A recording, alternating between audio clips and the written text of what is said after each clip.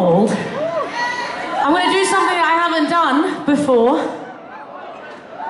Sing something that I only ever sang live once, which was an hour and a half ago. I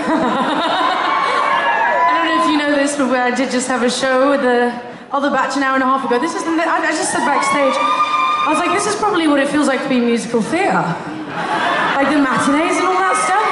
But I actually prefer it this way because it's so exciting just seeing all of your faces.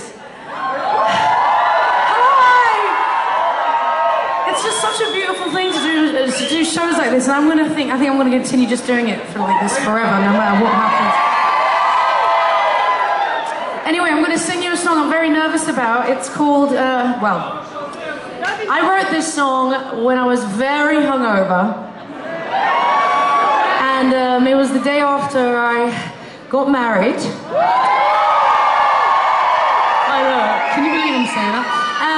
And I don't know, I didn't know what I was going to do, and I was partially vomiting and partially just really knackered. I don't know how your hangovers are, but that's usually how mine go. And I just thought this would be the perfect time to sing this next song. It's actually one of my favorite songs on the album. I don't want to say that because they all are, but this for me, just because of how it happened, it became my favorite. So I'm going to try it, okay? So just bear with me. This is only the second time I'm doing this, okay? And I want it to sound good for you guys. This is called You and I.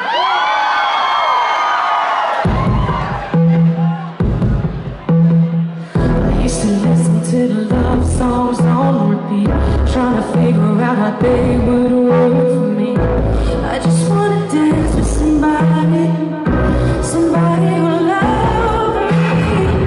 Now I see you standing there out on the lights. Damn, you and I got dressed too hard.